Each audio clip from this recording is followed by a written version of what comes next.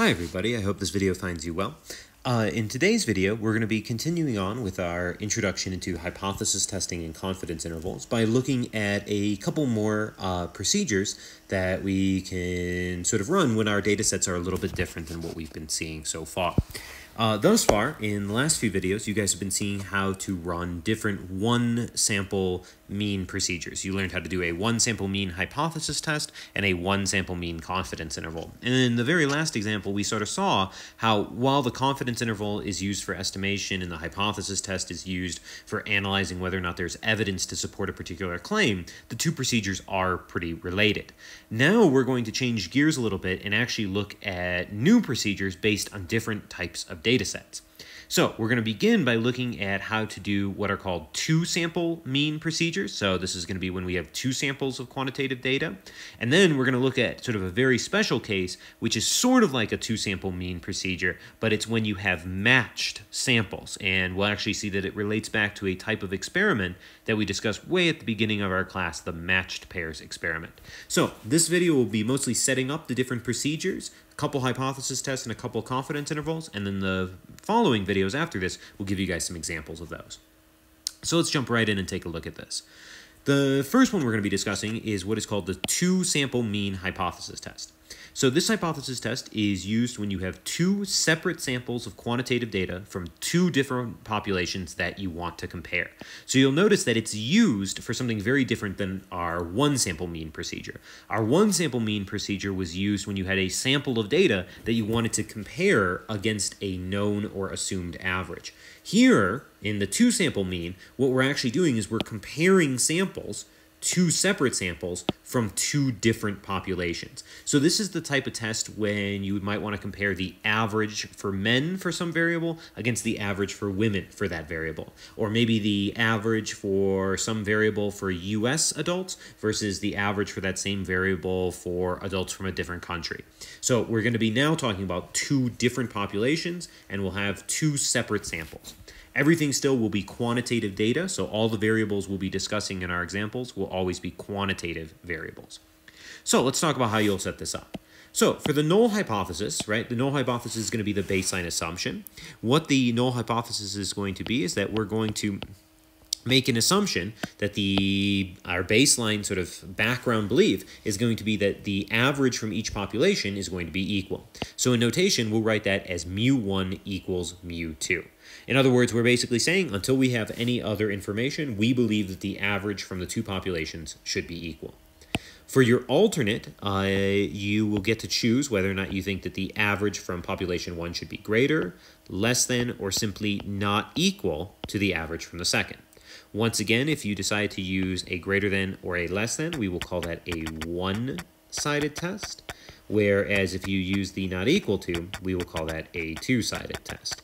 So this part here is the same as what we talked about in the one sample. If you use a particular direction, we call it a one-sided test. If it's simply not equal to, you use a two-sided test. So the hypotheses here are actually a little bit easier to set up because there's no value to figure out. The null is always going to be that the two populations have the same average, whereas the alternate, you will need to make a decision between do you want to use a greater than, less than, or not equals to. Okay, let's talk about the set of conditions. Well, the set of conditions actually turns out to be basically the same as the one-sample mean procedure, but you need to check it for both samples. So you'll notice that all the conditions are just the standard conditions, but repeated twice. So we'll need both samples to be random and representative. We'll need both samples to be less than 5% of their respective population sizes. This is important, though. It's each sample size compared against its own population size. And then third and finally, you need either both samples are approximately normally distributed. So if you did this, you might have to draw two separate stem and leaf plots. Or you can simply have enough data in each sample. So you would need sample size 1 to be greater than or equal to 30 and sample size 2 to be greater than or equal to 30. So if you look back over your notes, these three conditions are the same conditions as we had for the one sample procedure. We're just repeating them twice, once for each sample. All right. What about the test statistic? Well, test statistic is still going to be a t-test statistic. Remember, the t-test statistic comes from the t-distribution, which we're using because we have to estimate population standard deviations with sample standard deviations. So we're still going to continue to use that t-distribution. The test statistic itself is going to be the difference in the sample averages, so x1 bar minus x2 bar, divided by this pretty messy expression down here. This is s1 squared over n1 plus s2 squared over n2, which is the sample standard deviation from the first sample squared divided by the first sample size, that's this, plus the second sample standard deviation squared divided by the second sample size. So let's just, for the sake of reference, let's go ahead and make a little list of all these things. So x1 is the sample 1 average, S1 is the sample 1 standard deviation, and N1, of course, is sample 1 size, and then x2 bar is the same stuff, in this case the average, but for sample 2. S2 is the sample 2 standard deviation, and N2 is the sample 2 size. So once again, you'll notice that the numerator is sort of measuring the difference, how different were the two sample averages, and then the denominator is sort of measuring the amount of variation we would expect, except it's what in statistics, if you ever take a more advanced course, is actually called a pooled standard deviation, because we're sort of grouping the two samples together there. Okay. P-value. How do we calculate the p-value? Well, since it's a test statistic of t, we will be needing to use table C. Remember, to use table C, you're going to need a degrees of freedom. Degrees of freedom is usually the sample size minus 1. The only trouble here is that we have two different sample sizes. So what we do is we choose the minimum of those two sample sizes and then still subtract 1. So you pick the smaller sample size and then subtract 1 as you normally would. When you go on to read table C, you would use either the one-sided p-value or the two-sided p-value based on the HA that you chose. So if you used a greater than or less than, it would be a one-sided p-value. If you used the not equal to, it would be a two-sided p-value. As always, if the test statistic is negative, you'll think about it in absolute value. And if the degrees of freedom cannot be found, you round down to the nearest available degrees of freedom. Last part, conclusion. While the conclusion is the most important part in terms of the actual sort of procedure, it's also the part that never changes. So if the p-value is less than alpha, we will be rejecting HO, which means we have significant evidence for our claim, HA. Whereas if the p-value is greater than alpha, we will fail to reject HO, which means we do not have significant evidence for our claim, the alternative hypothesis. So this right here gives you guys your second type of hypothesis test, which is the two-sample mean hypothesis test. Remember, again, this is what you would use when you have two separate samples from two different populations with quantitative data. There is a corresponding confidence interval for this hypothesis test, so let's jump right in and talk about that as well. This is what is called the two-sample mean confidence interval. So you can sort of think about this as the corresponding confidence interval. What is this confidence interval used for? Well, it's used when you want to estimate the average difference between two populations based on two separate samples of quantitative data. So basically, this is the confidence interval you would run when you have two separate samples of quantitative data, and your goal is not to estimate the average in one particular sample. That would be a one-sample mean confidence interval, but instead you want to estimate the average difference. So maybe you've already run a hypothesis test and found that the average for men is different than the average for women. This confidence interval would then be used to figure out how large that difference actually is on average. So let's talk about the conditions, because remember that for a confidence interval, it's only a two-step procedure, conditions and construction. The conditions here, I'm not going to actually read through them. They're actually the exact same as the hypothesis test. So these conditions here are the exact same as the two-sample mean hypothesis test. Actually, it will be a theme for most of the confidence intervals we learn in this class. Actually, there's one exception that we'll see after exam 3. But for the vast majority of the confidence intervals we see in this class, the conditions for those confidence intervals match the conditions for the corresponding hypothesis test.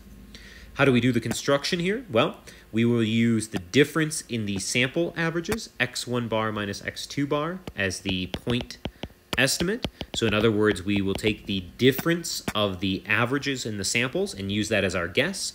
And then we will calculate the margin of error using t star times the square root of s1 squared over n1 plus s2 squared over n2.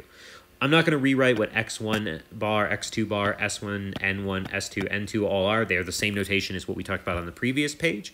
But I will make a note here. Remember that t star, you get this from table C. And remember, what you're going to be doing here is you're going to need degrees of freedom, which is still going to be the minimum of n1 and n2 minus 1. And you'll need your confidence level, which will be set in the problem, of course, and you'll intersect those to find your t star. So you'll still be finding t star in the same way. Once again, as we start to do examples in later videos, when you sort of build this confidence interval, remember this confidence interval is an estimate not for the difference between individuals, but for the average difference between the populations. So it'll have some of the same restrictions in terms of how we understand this.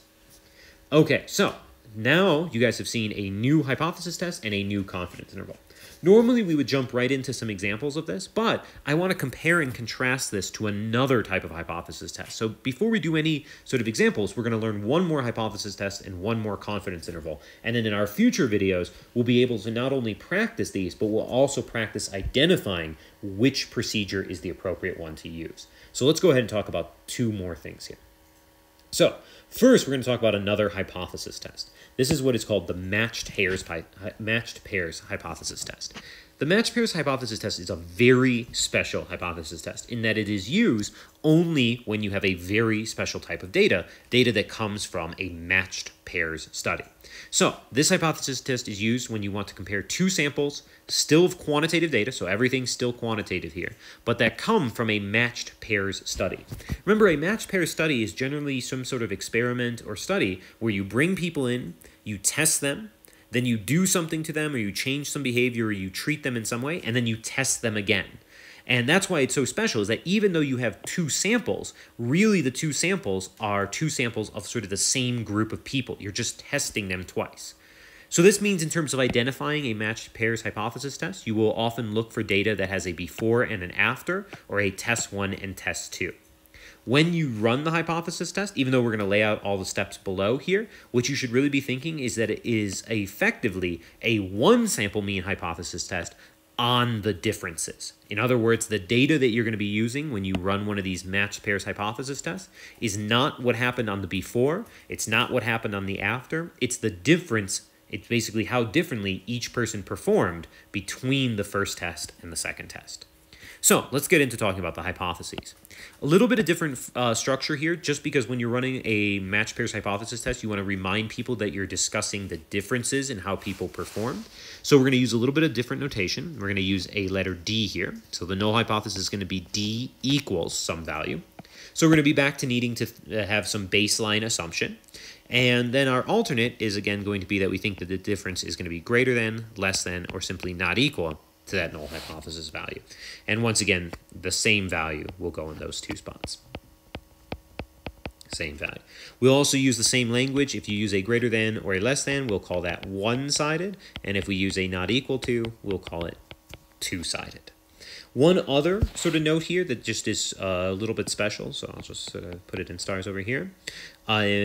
Sometimes matched pairs is used to detect if there is a difference, right? It isn't being used to detect how large of a difference, just if there is a difference. And in that case, you will often use a null hypothesis where the difference is 0, right? Because if you were sort of testing whether or not something made any sort of difference, well, then your baseline assumption is that it didn't make a difference.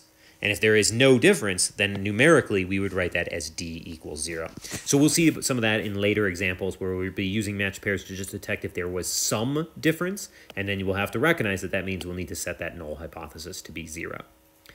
The conditions here should be pretty familiar. The samples will need to be random and representative. The sample size must be less than 5% of the population. The only thing that's a little bit interesting is that in part 3, we're reminded we don't actually care about the original data sets. What we care about is that the differences are approximately normally distributed, or of course, as usual, if we have more equal to or more than 30 data points. The test statistic is still going to remain a t-test statistic. It's got a little bit of different notation. We're going to be doing d bar minus d. Divided by SD over root n. This test statistic should look familiar. It's very similar to what we did in the one sample mean procedure. What do all these different variables represent? Well, D bar is going to be your sample average of the differences. So when you're running one of these tests, you will not bother calculating like the average for the before or the average for the after. Instead, all you're going to be interested in is the average of the differences, and that'll be represented as d bar. D, of course, will be the null hypothesis. S sub d is just going to be the sample standard deviation of the differences. And n is going to still be your sample size. So what you'll notice here is that if you go back and you compare this against the one sample mean procedure, this is actually identical to the one sample mean procedure, except that now we are applying it to the differences. So the average and the standard deviation apply not to one of the individual data sets, but to the differences overall. Okay, let's go ahead and talk about the p-value. Very standard for calculating p-value. Still going to use table C. You're going to use your degrees of freedom to be n minus 1, one-sided or two-sided based on the alternate. Once again, if the test statistic is negative, you're going to use absolute value. If the degrees of freedom can't be found, you just round it down. Conclusion, this part for every hypothesis test we learn in this class will remain the same. If the p-value is smaller than alpha, we will reject HO and say that we have significant evidence for HA.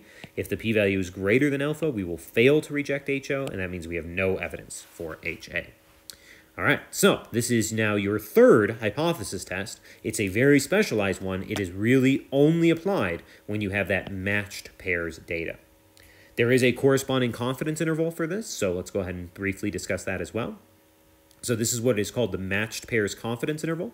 This confidence interval is used when you want to estimate the average difference in two samples that come from a matched pair study. So once again, this would be used to estimate, if you were running a matched pair study, how big of a difference you were observing. So it sort of goes hand in hand with the corresponding hypothesis test. Conditions here are exactly the same, so we'll just make a note of that. Right? Same as hypothesis test. So, sample must be random and representative, sample size must be less than 5% of the population size, and the differences either need to be normally distributed or you need to have equal to or more than 30 data points. The construction, well, you will use the average of the sample differences. That will be your point estimate here. And then you will have a margin of error that will be T star times SD over root N, D bar, SD, and square root of N. Well, those are all things just like we said. We know that this is going to be the average of the sample differences. This is going to be the sample standard deviation of the differences. This is the sample size. T star, still going to grab that from table C as well. That'll be table C. You'll look up your degrees of freedom, which in this case will just be n minus 1. You'll find your confidence level, intersect those, and that'll give you your T star value. So, in summary, in this video, we've introduced you guys to basically 2 more hypothesis tests and 2 more confidence intervals. Both of them still, all of them still relate to quantitative data, and they all relate to 2 samples of quantitative data. The big difference is that the 2-sample procedure is used when those 2 samples are really 2 separate samples from 2 separate populations, whereas the matched pairs procedures, those are used when you have 2 matched pairs of data, and you sort of want to examine the differences in how one individual performed before versus how they performed after. In the next set of videos, we'll be doing some examples of running these procedures and helping you guys identify between which one you should choose given a particular data set.